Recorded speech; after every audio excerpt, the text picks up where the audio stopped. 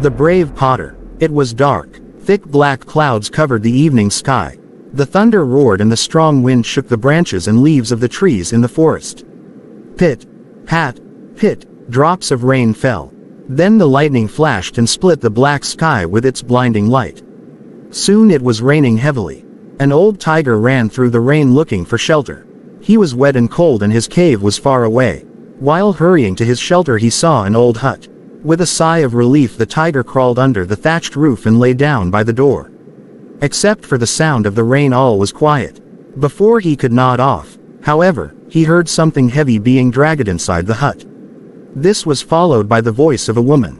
"Oh, how terrible this leak is," she complained. "How terrible. I would rather meet a tiger in the forest than have this leak in my house."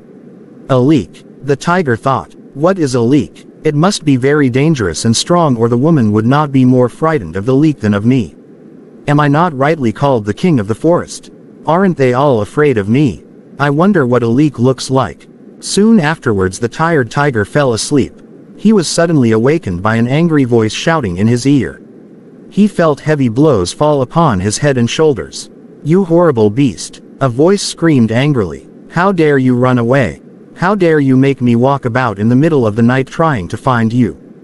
Be careful, one of these days I'll kill you. Now, go home." The old tiger shivered. This must be the leak who has come out of the hut. I'd better do as he says or he will kill me. So the tiger allowed himself to be bound around the neck with a thick rope. The mysterious creature then climbed onto the tiger's back and pulled at the rope. "Come on, head for home," shouted the voice. The tiger felt a sharp kick on his side.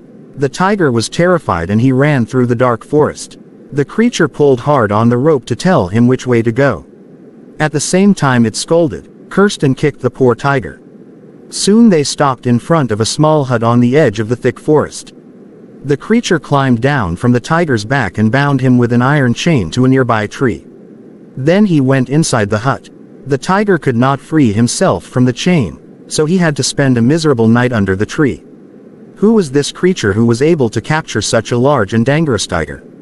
Let's find out. On the afternoon of that day, a potter had arrived home after a hard day's work. He was tired and thirsty.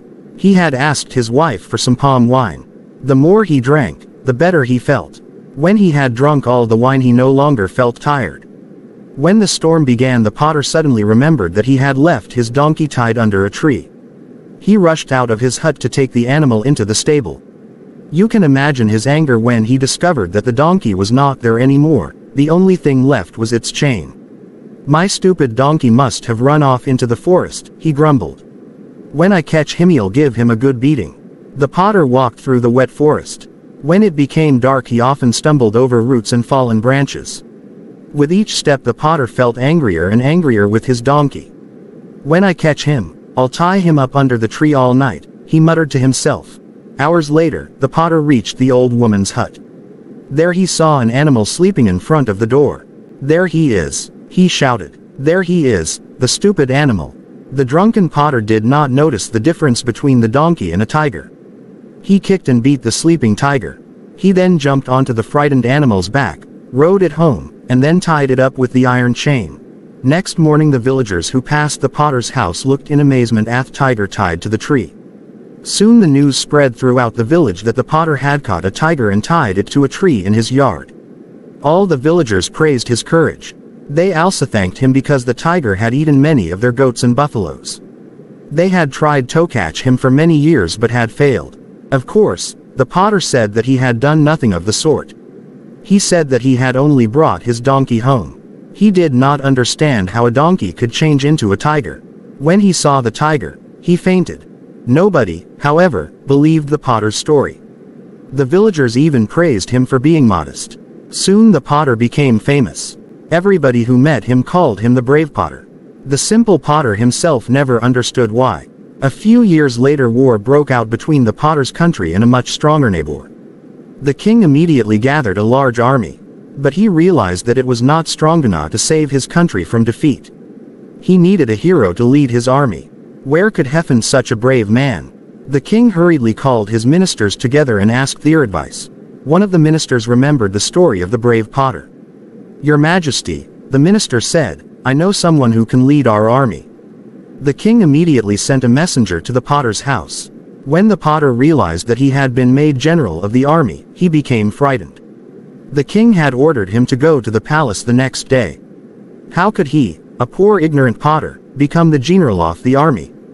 He had never carried a sword, nor had he ever ridden a horse. "Oh, I shall die because of that stupid donkey," groaned the potter to his wife. He hastily brought us trouble. The next day he went with his wife to the capital. The king was pleased to see him and ordered the potter to lead the army into battle the next day. The enemy were not far from the gates of the city. A splendid house had been prepared for the potter and his wife. The horse which would carry him into battle was ready in the stable. That night the potter could not sleep. He was nervous and worried because he did not know how to ride a horse. "If I fall off, everybody will laugh at me," he thought. "I will get up very early tomorrow and practice riding the horse."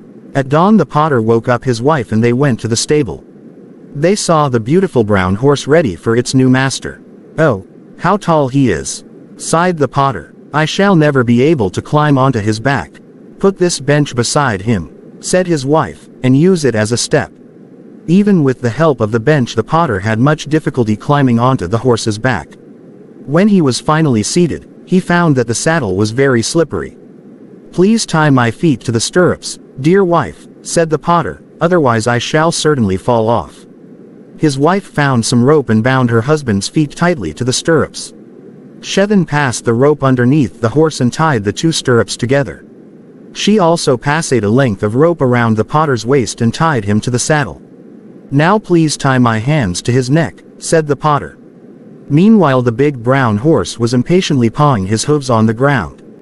When the potter's wife tried to pass another rope around its neck, the horse suddenly jumped free. It galloped out of the stable with the potter hanging like a sack of rice on its back. Only the ropes kept him from crashing to the ground. The potter held tightly to the horse's neck and prayed to all the gods to save his life. After galloping through the quiet streets, the horse crashed through the city gates and raced across the open fields. It leapt over fences and streams, and began to head for the enemy's camp.